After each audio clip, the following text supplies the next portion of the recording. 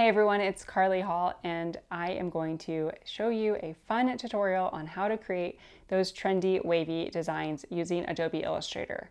I know not everyone has access to Adobe Illustrator, but this was the most efficient way that I knew how to teach this. I'm going to see if there's a way in Silhouette Studio, but in the meantime, here's a tutorial using Illustrator. Try out the 7-day trial, make all the designs, and then you can cancel your trial.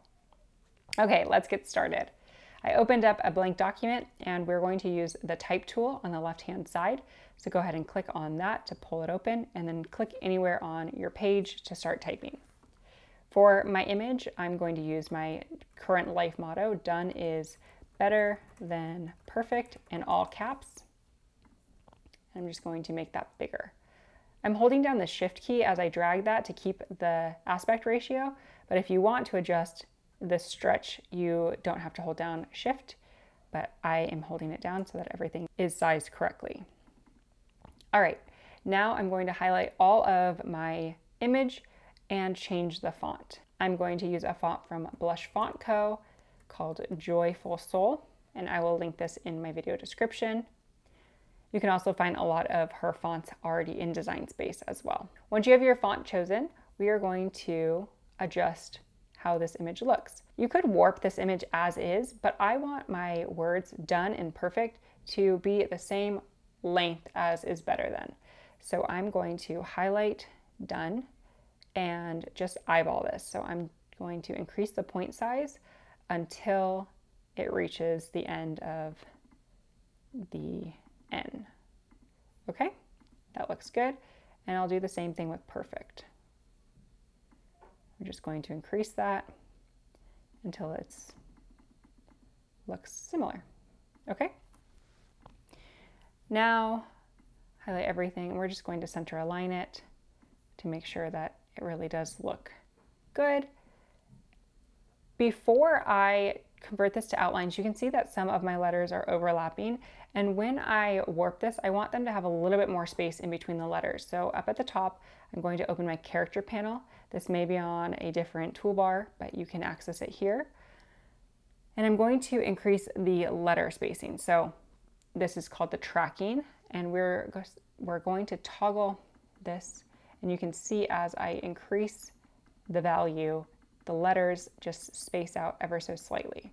So I'm going to do 40, that looks good to me.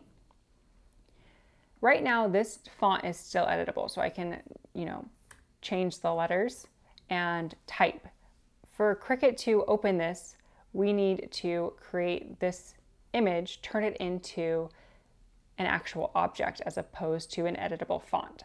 To do that, we're just going to click on the image, right-click it. For me, I'm on a laptop, so I'm doing a 2-finger click, but you also can come up to the top and choose Type, and then choose Create Outlines. This will take your font from an editable text and turn it into an actual image.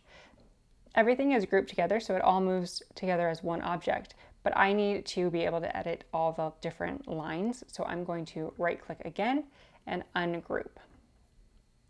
When I ungroup, you can see that now all my letters are individually separated and I can manipulate them on their own. For Cricut, I want each line to be its own object. To do that, I'm going to make each line a compound path. Now I'm kind of throwing a lot of design jargon out there, but all you need to know is that when you open this in Design Space, instead of having every letter detached from one another, it'll all be attached and make it really easy for you when you go to cut it. Come up to Object and then scroll down to Compound Path and click Make. You can also use the hotkeys Command 8. So highlight the line and then hold down the Command key and 8, and that will do the same thing. So again, highlight Command 8. Okay, that will make sense a little bit later on.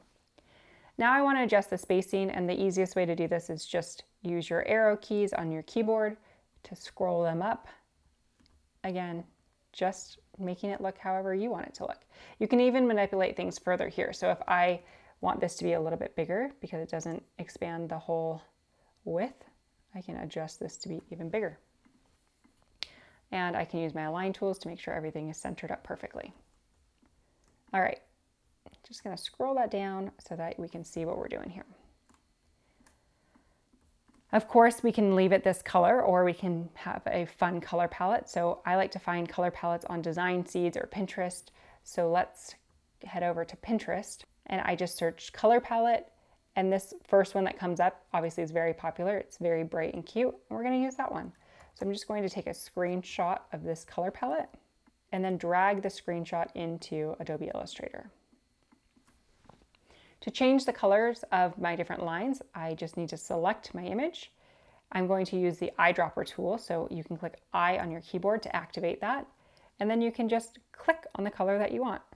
To bring back your cursor, you can click V or choose the cursor up at the top, highlight the second line, choose whatever color you want, choose V, highlight the last one, choose I, choose whatever color you want.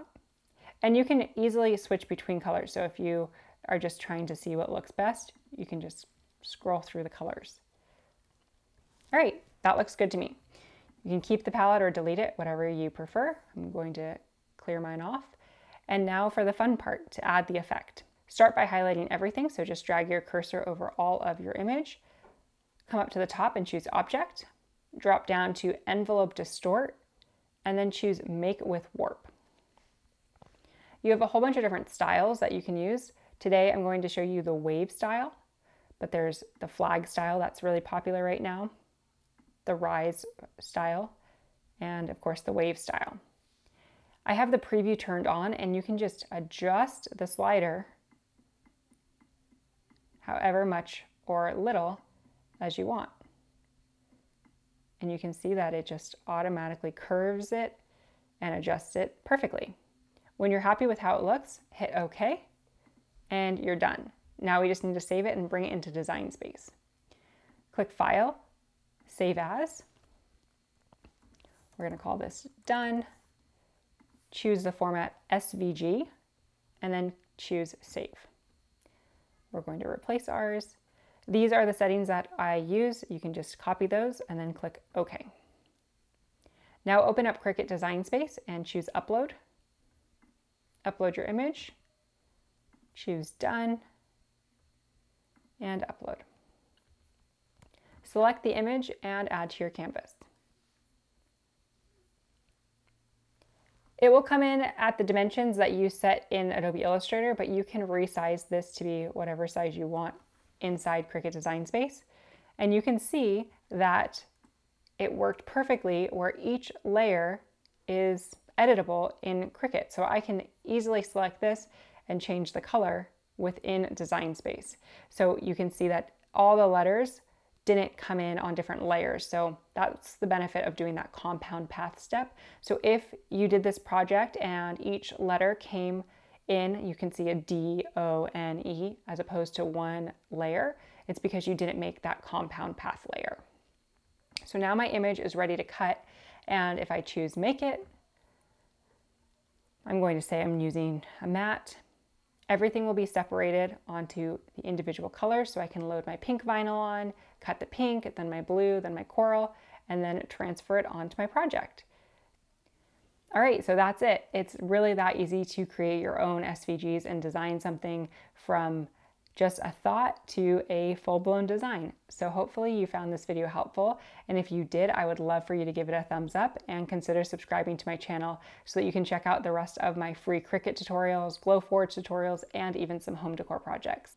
Thanks so much for watching, and I will see you in my next video.